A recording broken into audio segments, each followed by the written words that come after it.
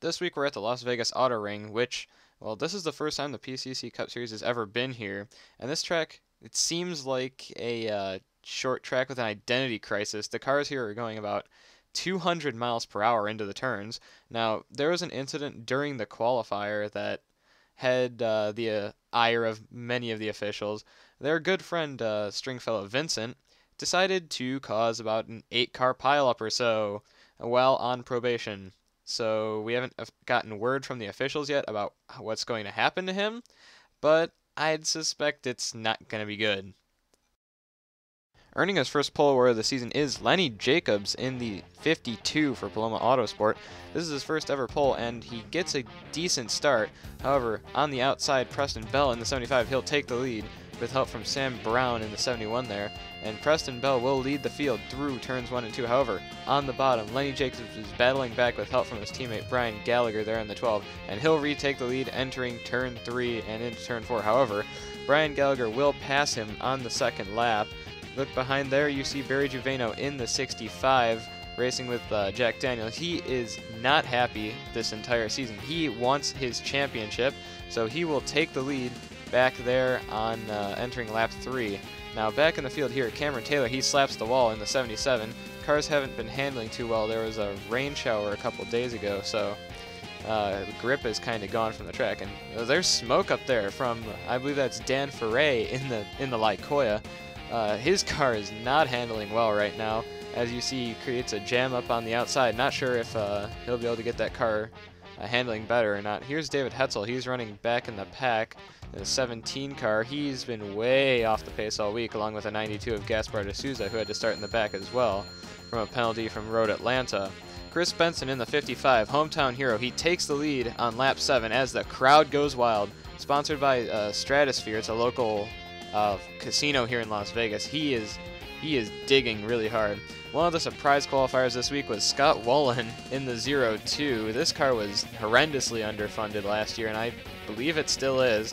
They cobbled together pieces from what appears to be a Dodge, a Gasnier, a Corsa, and a Tutino, and somehow he got into the show. Another surprise qualifier this week was Chester Benson there in the 30. He salvaged an old PCC Lights car and decided to slap some decals from that onto this car, and he brought it here and put solidly in the show. He's running in the top 15 right now. Here's Whitney Fuller, and this car is way back in the pack. The only part-time car so far this year to make a race, and it's in 35th place. Not a good showing for that car. Clara Kindall takes the lead from Chris Benson, and Clockwork Team Lexus is looking very strong yet again. We've got Claire Aussier in second place. Clara Kindall might be a dark horse for the championship. Some contact between Damon Jones and Gavria Apollo, racing for the all-important position of 36th. Damon Jones, it's your debut, and you probably shouldn't be roughing up people before lap 20. However, you did make the show, so good job for you. Barry Juveno, he is running in 4th place, and after he DNPQ'd for Cleveland and lost the championship, he's hungry to get his championship back, and he's proving that right now. He's running in 4th place. 7th place, AJ Murphy, Ohio short track racer, was picked up by MRD Motorsports last year around the time of Decatur, and he did an impressive showing there. However, at Road Atlanta, he was back in the pack, but now he's doing well. Good job for him, and hopefully we'll see some more of this. Chester Benson running in 9th place. Somehow he sneaked his way into the top 10 in that underpowered car. He's running in campaign right now, top 30, and children get free candy at his hauler. What a noble cause for that team, and he is performing way above the bar. Some contact between Preston Bell and Edward Carroll stacked up in the pack there, right behind Daniel Leckleiter making his debut. And there's another car in that pack, John Jefferson in the 23. Way underfunded. That team is sponsored only by Cleveland area companies, and they brought a Meridian here, and they're doing awesome. Here is David Hetzel going a lap down. This is only lap 26, so the handling must be going on that car. There's something majorly wrong. As you see, he's way off the pace. 2 laps later, Gaspar de Souza goes a lap down, and he's another car that's been way off the pace all week. He set the 38th fastest lap time in qualifying. However, he had to start in the back due to a penalty from Road Atlanta where he took out his own teammate, Joe Craig, who is, for some reason, actually doing pretty well in this race. Here's Daniel Lechlater running in 12th place, and John Jefferson, underfunded car, running right behind him in 13th. Excellent run for both of these drivers, and they're showing that the little guys can perform well. Nicholas Cordova's last week's winner is not doing well at all. He is struggling mightily running back with Gabriel Apollo back in, I believe that's 39th place. Here is Ben Worthington running in 9th place, and he was getting wrecked left and right. I think he decided to propose to that one wall by the bridge at Road Atlanta at one point because he was in it so much, but now he's running in the top 10. Great run for him. The lead pack is dropped to about 7 cars now. As you see here, Chris Benson, hometown hero, he will pass Lenny Jacobs for the lead entering the front stretch. Now, David Hetzel, he's going another lap down. It's only lap 39, so he must be going even slower than before. As you see, the leaders just go blasting by him there on the inside. And next lap, here's Gaspar de Souza going 2 laps down. As you see, Barry Juveno takes advantage of Clara Kindall slowing up for the lapped car, and she loses the lead to Barry Juveno there. 65 car takes lead, and Gaspar de Souza for some reason decides to put himself into the wall, letting the traffic go by. I've never seen that before by a lapped car. Very courteous of him, but not too good for the car. Barry Juveno is leading here, and as I said before, he's desperate to get a win.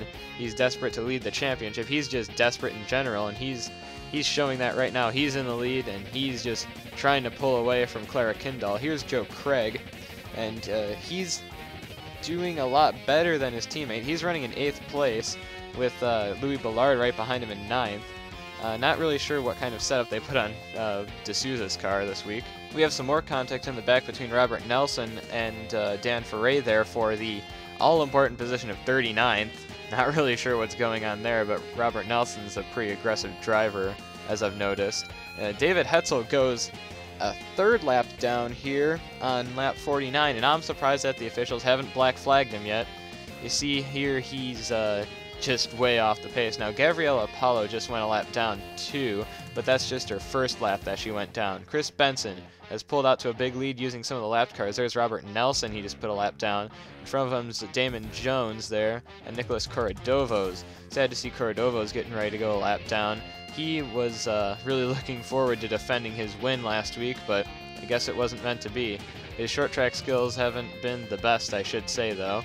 Here is his teammate, Grigory Novakovsky, and he's got, I guess, better skills at ovals than his teammate because he's running near the top 15. He just fell back to 17th, but he's having a pretty good run so far. Preston Bell, he gets a shot from Edward Carroll there, and he fights to save the car. Edward Carroll said over his radio that he wasn't going to take any crap from that 75 car, and as you saw earlier, 75 got into him earlier. Ian Elias is the first car to dive onto pit road of the leaders. A couple back markers had made an earlier stop, and that is what brings out caution 1. Guess it was just a simple lack of communication. John Bracci exiting the pits, Robert Nelson entering, and Bracci gets into Nelson and spins him up the track. However, that's not all. Nelson, he spins up the track here, and wait for it.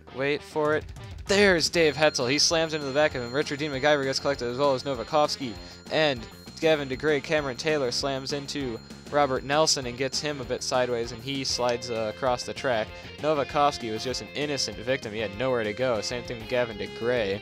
You see there, McIver, Novakovsky, Nelson would all fall out of the race. Nelson tried to get back to the pits, missing his left rear fender. However, his car would stall on the track, and he'd have to get towed back. Clara Kindall would continue to lead on the restart on lap 63, and the 2 cars in front of her, Barton Sandy and Edward Carroll, are currently on the tail end of the lead lap. They're trying to get back onto the lead lap because a caution was flown during green flag pit cycles. Chris Benson suffers a vibration on the car, and he brings that car to the pits. Tough break for him. He was having a great run up in the top 10. Next lap, AJ Murphy has the same problem, although this time it's a puncture.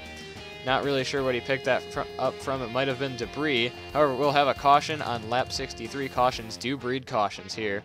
Gabriel Apollo gets hooked into the wall by Preston Bell, and all hell ensues. There's Flint Stoneman, Barton Sandy's involved. A couple other cars will get a piece of this. There's Fazio D'Annunzio there as well, getting a piece of it. Not really sure what that was about, but we'll watch here from Fazio D'Annunzio. He's got a great view of this. It just looks like Apollo slid up the track into Bell and collected a couple other cars. D'Annunzio doesn't get too much damage, and he gets hit by Corradovos there, but he'd continue on. Clara Kindall pit under caution, so Claire Assier leads the field to the green flag on lap 70. Edward Carroll behind her is still a lap down. He wasn't able to get by Clara Kindall by the time that the caution flew. Here is Joe Craig running in second place. He managed to work his way up here by lap 72, and he's putting together a hell of a run for that team. However, his teammate's not doing as well. Trouble for Clara Kindall as she reports a suspension issue and pulls that car into the pits. Tough break for her, and that's the end of her day. However, we're not done wrecking here. Caution 3 on lap 74. Drivers find out quickly that 5 wide doesn't work here. Chris Benson gets pushed up the track into Fazio D'Annunzio. AJ Murphy gets spun off. Dan Ferre collected. John Bracci, Dan Leckliter as well. A couple other cars are spinning up the track. You see there's a puff of smoke coming from somebody. AJ Murphy gets shunted by Chris Winter. It does an excellent job of saving that car. However, he slides up the track, and there's Josh Marshall. Both cars go head-on into the wall. And here comes Ike Durbin. Ike Durbin's collected Preston Bell, Nicholas Corradovos, and a couple other cars are getting damage in this one.